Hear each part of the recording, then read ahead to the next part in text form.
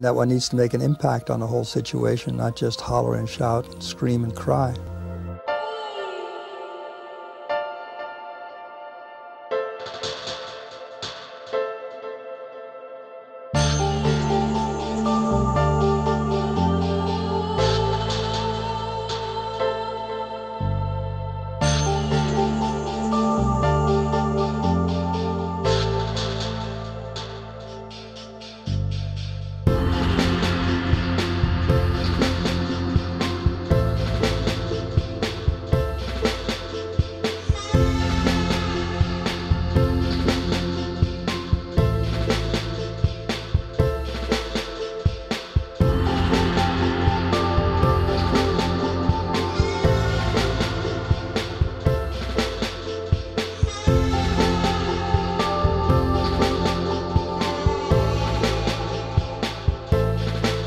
I felt that what he was talking about is basically what I'd been into all along,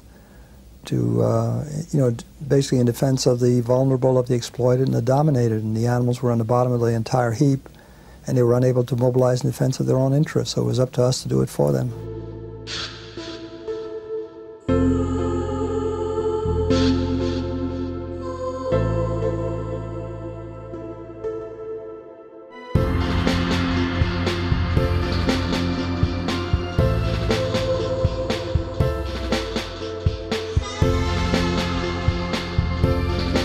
The reason we thought this was a good campaign was because it was a sure winner.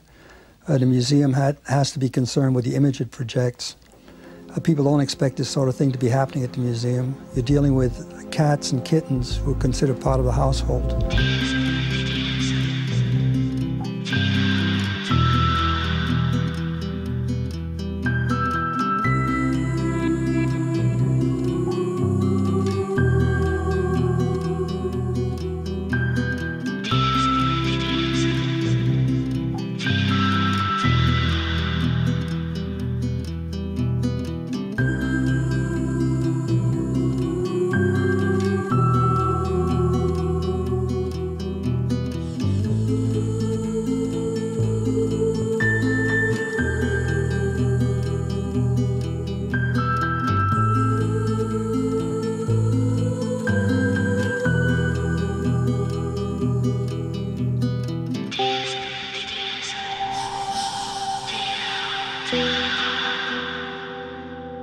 It opened up an entire era of cooperation between the so-called business community and the animal rights group.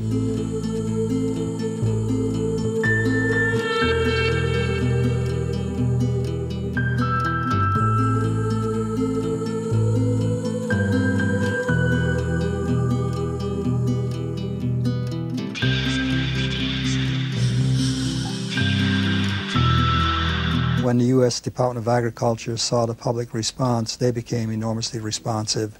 And not only did they stop the expansion, but they also stopped the entire program of face branding.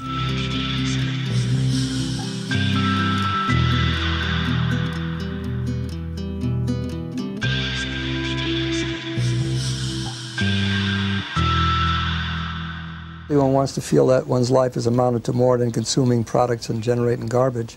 And I think one likes to be able to look back and say that, hey, one's done the best one can to make this a better place for others.